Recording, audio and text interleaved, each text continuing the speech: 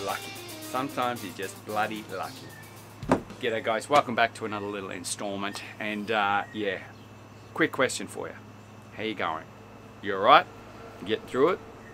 Man, there's a lot of crazy shit going on in the world at the moment. There's a lot of stuff going on in Australia too, which yeah, the cost of living and all that sort of stuff, the housing, and yeah, it's just bananas out this way at the moment. So thoughts are out there with you guys.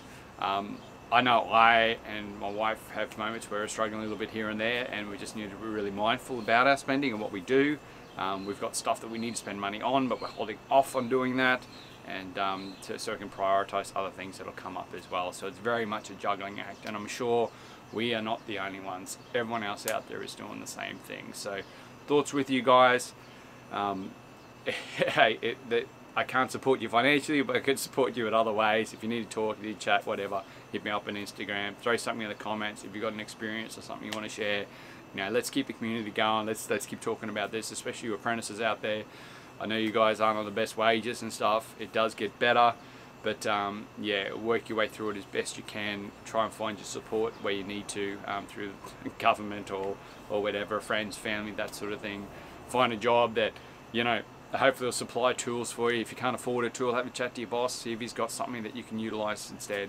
But yeah, try and get some hand-me-downs off other tradespeople, that sort of thing. A lot can be said for second-hand gear, and if you can get it and you can use it and it's still half decent, then go for it, guys. Like, definitely.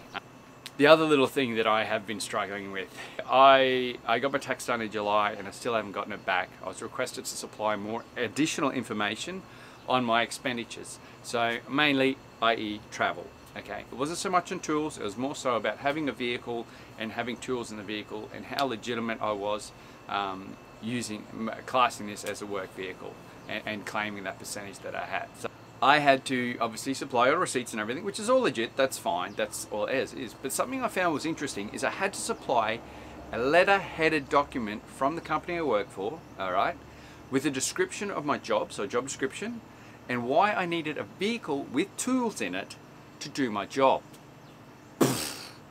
Like, seriously? Like, how does that even work? Like, I haven't got an odd job. It's not a different job description that's odd or weird. I'm a carpenter.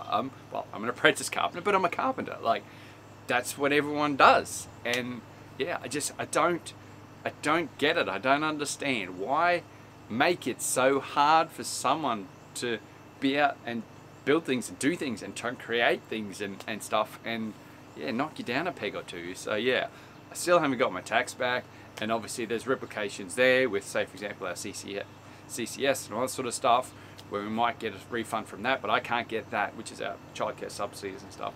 So we can't get anything from that because my tax isn't done yet. So yeah, we don't have much in savings or anything. We're kind of relying on a lot of that to come through, and that helps us through the next year and that sort of stuff. Like, that's always been our game plan. But yeah, it's holding off on us now. So all I can say is I hope it gets to us soon, and it'll give us a bit of reprieve and a bit of a buffer again to, you know, if the shit hits the fan. So what about anyone else? Anyone else been audited this year? Anyone else struggling with that? Yeah, let us know your experiences. Have you had to give a letter-headed document? Have you ever heard of that? Giving a document with a company letterhead on it explaining your job description. Have you ever had that before? So I'm keen to find out.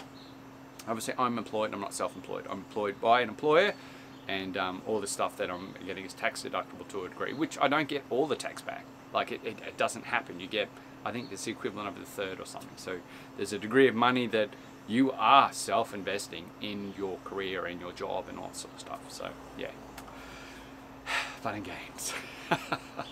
To be honest, that does it for me today. I've been flat out busy. We've been doing lots of stuff at work, obviously. We've done one of our first flood houses, which is finished, done, walk away. As some of you may know, the floods went through Queensland and stuff last year around December, and smashed quite a few houses out there. Now, it's such a process to get that through. I'll do a whole video on that later on, just to help people out. But anyway, I think that kind of does it for me today. I'm going to do the Bosch hammer drill video. I'm going to do a fascia change-out video. I've got a fascia that I need to fix up, and I'll do some basic training videos too.